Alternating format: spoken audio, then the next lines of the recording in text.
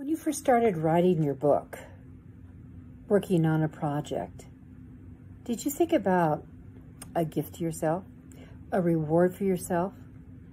One of the things that I love to do is when I start a new project, I like to dangle a carrot out there for rewarding myself for finishing it. And by the way, finishing it could be, I got unstuck.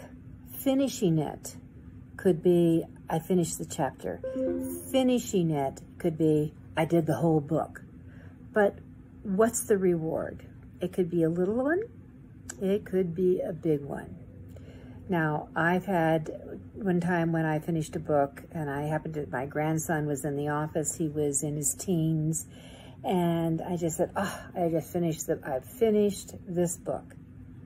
Before I knew it, pizzas came in. He ordered pizzas to celebrate that. Now, if pizza's not your thing, there may be something else. I had actually a book when I wrote my book, Sabotage, how to deal with the pit bull, skunk, snakes, scorpions, and slugs in the healthcare workplace. My reward for every chapter, I got a bag of M&Ms. I actually gained 10 pounds on that book, but I love the M&Ms. So it was reward. I've had another one where I had on my vision, my wall mat vision thing that I put out when I do a book.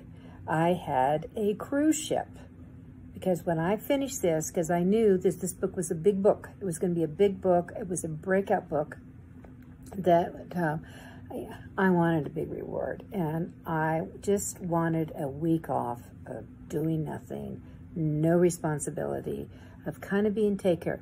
The cruise was the carrot that came in. All of us like carrots of some sort. What's yours? Now, it could just be a week off of watching, movies. It could be blitzing through a series that you've been wanting to see. But identify a reward, because writing's hard work. Publishing is hard work. Marketing is hard work. Give yourself, besides the pat on the back, you did a great job, give yourself something that you would enjoy. I'm Judith Briles, the Book Shepherd.